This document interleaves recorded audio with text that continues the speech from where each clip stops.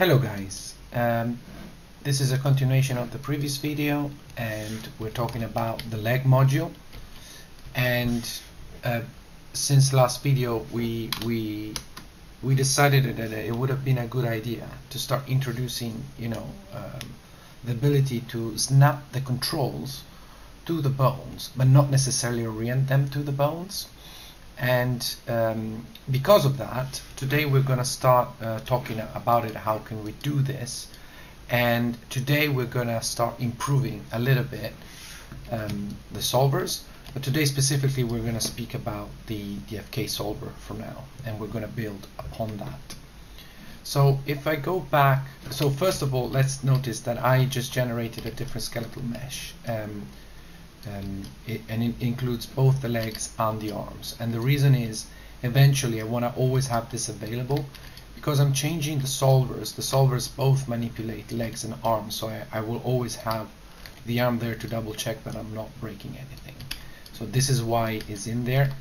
We're going to talk about the leg, but also I want to constantly go back to the arm and see that everything works. Not today though. So we spoke about this node that is called project new parent, which acts like a parent constraint with offsets if you want to. And let's see how can we use it. If we go back to the module that we discussed last time and we open it, we open the solver FK, we can see that the solver FK, the way I built it originally, was with where you can specify the names. Let me see. A solver FK would have names in it, but the first improvement I want to make is that this solver FK was specifically designed to work with an arm or a three-limb thing. But to be honest, a solver FK can be made more generic to work on any number of joints and controls. So this is what we're going to do, as well as other stuff. So instead of relying and looping through a specific hard-coded amount of bones, instead of using names, we're going to switch to collections. And the reason is so the user can specify an arbitrary amount of bones and controls. Of course, assuming that the amount is the same, because we want to have one control per bone in this specific instance. So let's see how can we do that. So if I go into my blueprint, you can see I deleted everything else. I want to analyze this because we're going to change the graph a little bit, again with the idea that we're going to slowly build up and simplify, but also this should allow us to see how much important is the ability to reuse things. So I want you to notice, let me put this under utilities, which is the way it used to be. The way, let me open solver FK. The first thing that you may notice is that instead of names, we have now a collection for the bones and then a collection for the controls. And on top of that, we have additional booleans to define certain things. Some of them we're very familiar with. There is the setup mode and the follow mode, and this is to allow the FK to follow whatever kinematics is in there. The new one is Orient the Controls. Let's see what this does. We have a collection of bones, a collection of controls. The first thing is a sequence. The first thing that goes through is a branch. Are we in setup mode? And it's checking this condition. Are we in setup mode? Yes. Let's go. Do we want to orient the controls to the bones? So it's checking this value here.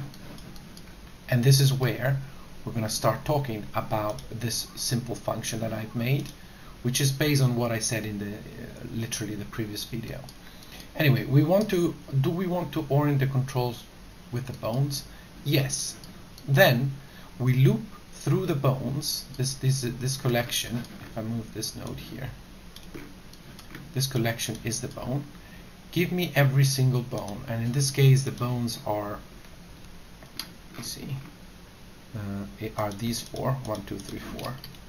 I'm selecting the right one just so we can see, but it's on the left in this specific case. Where are they?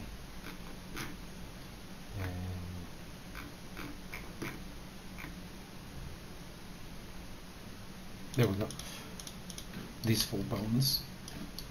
give me those 4 bones, and also at the same index give me the controls. So in this case I prepared these 4 controls, 1, 2, 3, 4. If I want them to be oriented to the bones, this is exactly what was happening in the previous graphs. You know, in all the previous videos, I'm getting the transform of the bone, I'm getting the corresponding control, and I'm snapping. I'm getting this transform, and I'm saying the new offset of the control is at the same position of the bone. So let's see. If I jump in the main graph and say, let's see what happens. If I say Orient Controls, you can see that now these controls are perfectly aligned with the bones. Okay. If I don't say that, and you can see here that the rotation is basically perfectly aligned to the bone. Okay, we have rotation values here. We have a rotation value here. All the other rotation are 0 because the bone happens to be at 0. What happens if I say Orient Controls to none? You can see that basically they are aligned, perfectly aligned, not with the bone, but rather with the world. So all the rotations here are at 0, and if I move any axis, we only have one axis that moves. So this is, it will be more helpful when we talk about the IK, but I wanted to implement this into the FK solver just for consistency. So let's go back to solver FK. We either snap them to the bones, or if I select false, we loop through the bones, we get the controls, but we only want them to be snapped to the translation. So rather than doing that, which is what's happening above, it's the full transform, so it's rotation, scale, and translation. I'm only snapping translation, and I'm simply setting the rotation to be 0. And because of 0, will be aligned to the world. So setup mode, do we want them to be, we are in setup mode, do we want them to be oriented to the controls? Yes, true, false, no. And then in the forward solve, we're simply saying, let's see, we basically executed this first pass. We said true, false, good. This is the setup mode. We are not in setup mode. What happens? Do we need to follow or not follow? And this again is the same mechanism that we used in the past to switch between kinematics. So we have, are we following? Then yes, then please connect the bones. The bones are driving the controls. But here we can start seeing a new function. But we'll see that in a minute. So this function here is nothing else than a wrapper function of the project to new parent node that I described in the previous video. So are we in follow mode? Yes. Then I want each bone to drive each control, but not through a direct connection, but rather through simple projection. Why? Because I want them to follow in whatever position they are in, but not following them as if they were oriented like the bones, because we cannot assume that these controls have been originally oriented like the bones. So this node here would work either way, if in the setup we have oriented them or not. That's why this is different from the previous example. Now this will take care to constrain the control to the bone in whatever orientation the control has been set up originally. So are we in follow mode? Yes. So the control will follow the bone.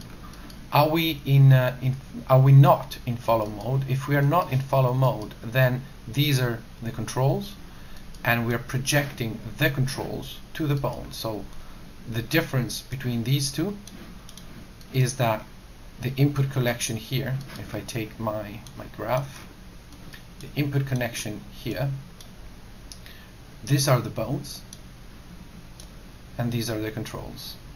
Okay, so it's just that's the only difference. Now let's have a look at what's going on here. What is this simple projection? Well, simple projection is very simple. Remember, in the previous video we said it looks like we're duplicating a lot of information. It is true, although all that duplicated information, it's very helpful when you're trying to define different spaces. And then this simple function, I'm making this function simply so I can have one node in my solver. So it's very simple to read. You can read this as parent constraint with offset, basically. What it does, it takes a master and is set up as new and old parent, so we can compute based on these the new matrix. And then the slave, which is the child. The slave goes both in child here. Sorry, in the slave goes as a child, but also as the set transform. So you can see this line here if I highlight it. See slave and child here. Then I also added the option to propagate. You know, in the set transform, you always have the option to propagate to children, just for, you know, consistency of what this node does. And then the function simply returns. So what this does, in essence, is that it constrains the slave to the master, preserving an offset. And why, again, we want to preserve the offset because we don't know at the very beginning if the bones have been oriented to the if the controls have been oriented to the bones or not.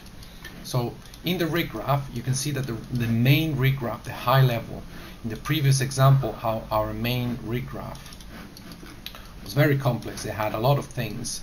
I removed all of those because basically with this new solver, we're going to rebuild this graph slowly. Oh my goodness.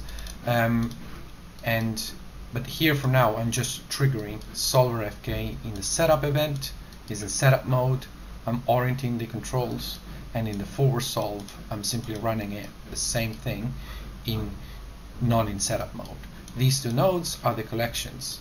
So in here you can see that these are the controls, and all the controls are going into the controls, and all the bones are going into the bones. The result is that I'm setuping the FK controls. They get snapped to the proper bone position. In this specific instance, they are oriented to the bones. And then in the forward solve, I am moving the bones with the controls. And usually in FK, I like to have the controls aligned to the bones. This is not true for the IK. We will see that in another video that's coming. So if I untick this, we saw that the controls are not aligned to the bones, but rather to the world. But in theory, this should still work. And the reason why this still works, this connection is still preserved, is because here, oops, not this one, here we have used the project to new parent rather than a get and set transform. I hope that makes sense. So this was the video about improving the FK solver to be a little bit more generic. So the first thing we did is we switched, instead of hard coding names in it, in my solver FK, like we did at the beginning, this was only taking care of a chain FK that was made up by 3 bones and 3 controls, but we can do better than that. We can make it more generic. So the first thing I've made is it's not just a fixed amount, it's any amount of bones, any amount of controls. And so this is one way to improve it. And the second way to improve it is that we enable the option orient to controls. So we always have the option to orient the controls to the bones or not. And the third improvement is that we simply wrote a projection function only for a readability kind of thing. And this projection function, I'm going to reuse that everywhere.